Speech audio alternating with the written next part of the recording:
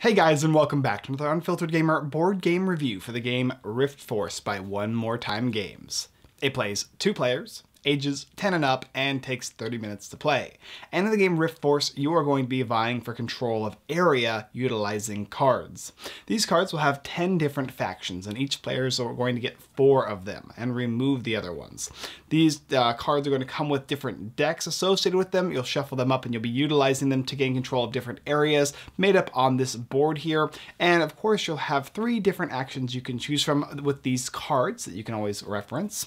And basically, play is going to go through until somebody is able to control all of the areas or defeat all of the characters up to a certain number of points on this point scoring track here. It's the basic idea of the game and everything that comes with the game. Let's talk about setup, and then we'll go into how to play, and finally we are going to go into my review. First thing you're going to do is you're going to select the 5 map placement cards and set them adjacent to each player. Once you do so, you're then going to take the 2 scoring card tracks, place them adjacent to the area control tracks, and set it from 1 to 12. Give each player a scoring marker and set it aside next to the scoring marker of 1 on the scoring cards.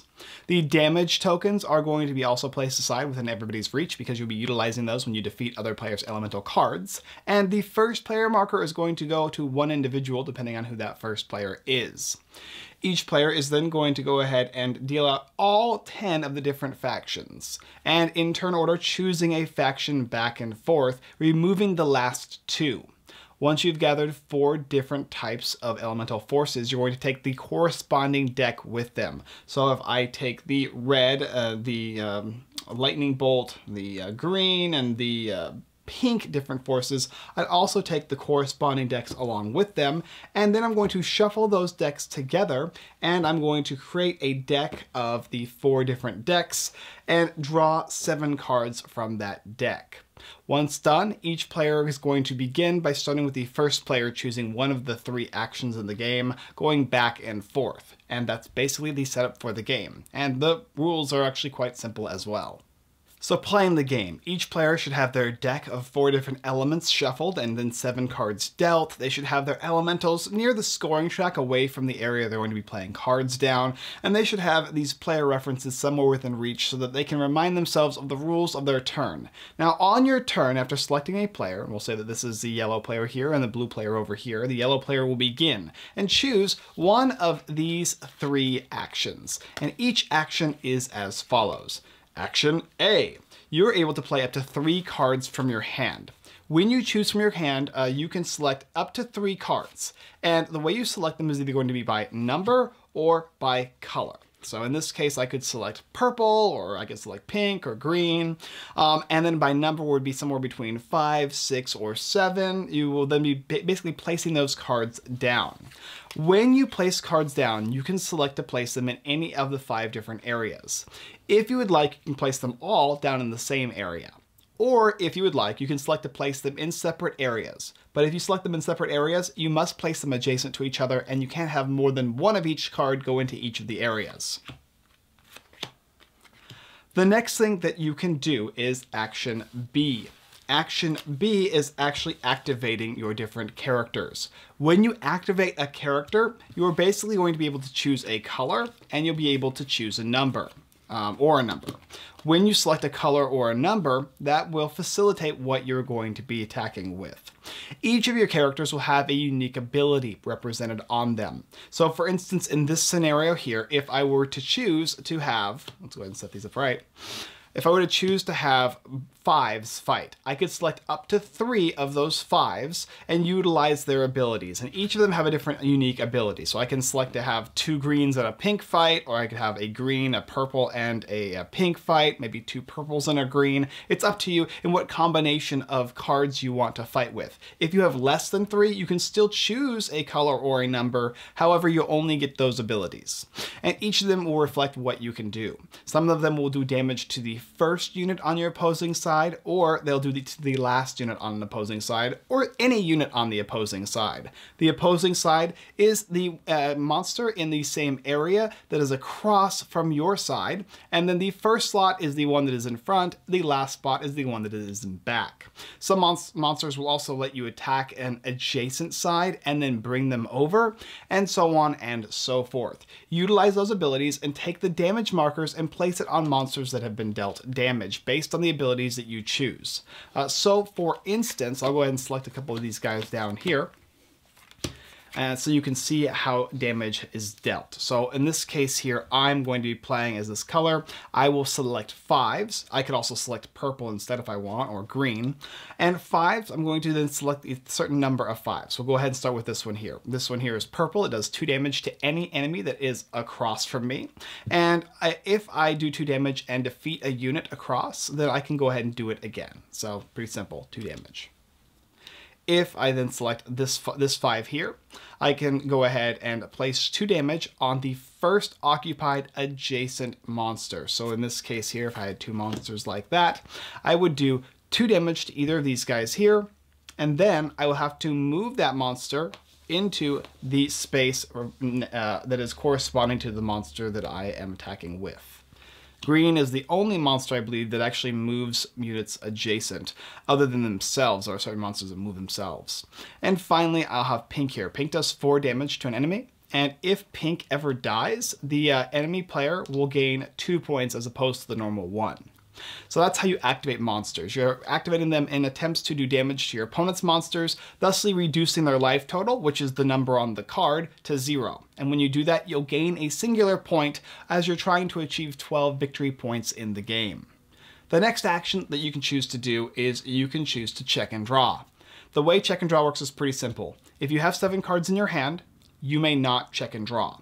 If you do not, you will then check to see which spaces on the board have no monsters on them on your opponent's side of the field. So if I am playing yellow and we were to say that this space was empty, I would check these spaces here. 1, 2, 3, 4, and 5. This space doesn't have an enemy unit in it, in which case I'm going to score 1 point because I have a unit here and I am controlling it. I do not lose points, however, if a space on my side of the field is empty when I choose to check and draw, only when my opponent chooses to do so. The next step is draw. You'll draw back up to 7 cards, and obviously if you have 7 cards in your hand, you can't do this anyway, so this is a way that you can get cards back into your hand so that you can once again play them onto the field. And that's basically the idea of the game. You're going to be playing down cards, activating the abilities to defeat monsters, checking and drawing in order to get new cards in hand, and also to be able to check to see if you have area control in different areas to score bonus victory points. And then the first player to get to 12 is going to end the game. At the end of the game, players will each get 1 turn to make sure that the turns have been balanced out, and whoever has the most points is the winner. If you go past 12 victory points, you'll simply flip your token over, and you'll start at 1, and you will continue moving across the board. And that is how you play the game Riftforce. So let's talk about Riftforce. This game has beautiful artwork. It's cards and tokens, but the board comes to life once you place the area out where you're going to be attempting to control and the area in which you're going to be scoring points, which is separated by the characters that you have as a good memory token. But these things are going to be there whenever you're like, oh, what does this guy do again? For your first couple games, it's going to really help out. In addition, you're going to have the different actions that you can also look up if you need to. So the entirety of the game is going to be laid out here for you to understand. Choose a card, then select any cards or cards from your hand and place them down, or you activate them, and then you can look at these guys here to see what they do. Only thing you have to actually remember is colors or numbers up to 3. Those are the only other things you have to remember in the game, which makes this game really, really nice and simple to understand. Now, apart from the artwork and how the game is set up, the game strategy is also there as well. This game has a lot of choices. How many numbers do you want to place down? Would you rather place colors? Would you rather place 3 5s or 2 purples when you'd rather play the 2 purple abilities, but you want more cards on the field to protect your area? Because as the areas get removed and they go to do their guess or their check and draws, they can gain more points in that way. So you really have to kind of debate on how is it better with like quality or quantity, or for the type of characters you like to play with as opposed to the ones you don't like to play with. The game also gives you that ability to go across the board from 12 to pluses, because when the game ends, you're going to get everybody equal turns, which is nice as well. Not to mention that the characters are always going to be constantly changing each and every game, so you're not ever going to have the same 4 characters, unless you play the game quite a bit, I would imagine, because there's 2 additional characters, including the ones that your opponent have, that will basically change up which type of characters you want to play. You can do a draft or a random draft of cards, so you're going to have different characters as well. And I also really enjoy the strategy of how you move the characters around. You have the 3 different actions. Playing the cards down, which involves protecting yourself from the player doing the check and draws. You're also going to have the ability to activate units. You can choose to activate them based on number, which can be stuff like purple. You can choose purple, green, and like pink, or a color, which you just choose like purple, purple, and purple. And then they all do unique and different types of abilities. You can have them do additional damage, but at a cost to yourself, because your opponents gain more points, which makes you try and protect them across the board. Characters that drag your opponent's units into different areas, thusly increasing your ability to do a check and draw, or characters that are not as powerful, but if they hit enough units over enough time and start to destroy them, they can take their ability again and again. And other characters who just straight up move across the board and do damage in a widespread area. So they all present a unique style and challenge for your opponent to try and figure out how to defend against them when you are playing with them. Easy game to understand, beautiful artwork, simple setup, and a game that you're going to want to replay over and over again. As a strong recommendation for Riftforce. Additionally, of course, the additional characters present a lot of replayability into the game as well. Now note, it only plays 2 players, so if you want something more than a 2-player game, this will not be for you. But for those of you who are looking for 2-player games specifically, this is a good choice. It's one of those games that I will come back to over and over again. It's going to stay into my collection. I will be bringing this out whenever I have one singular player who wants to play with me, because I really enjoyed this game. Now, generally speaking, I'm not a huge 2-player fan, but it's a little bit better for me than 1 player. I like usually generally larger games, but that being said, this one does it for me. This one works well. It has the right amount of simplicity as far as the rules and how to play go, and the right amount of complexity as far as where you place your units, how you activate them, and how you do and choose to get more cards into your hand and gain that area of control. Love it. Great fun game. If you're interested in taking a look at the game, you go ahead and check out a link down below in the description where you can go ahead and pick up the game Riftforce. Negatives for the game, like I said, I guess it requires a little bit of table space, but is reduced based on how you lay out the board. It's a little bit aggressive, so people who don't like playing aggressive style games where you're actually fighting against your opponent probably won't enjoy this, but that's typically for you a 2-player game in general. And I guess people who don't like fun, because it's a lot of fun. I really enjoyed this game. I think you guys will as well. Thank you guys for watching another Unfiltered Gamer board game review for the game Riftforce. If you're interested in picking up the game, like I said before, there's a link down below in the description. You can also go ahead and check out our website, unfilteredgamer.com, blog posts, giveaways, Kickstarter lists, and more.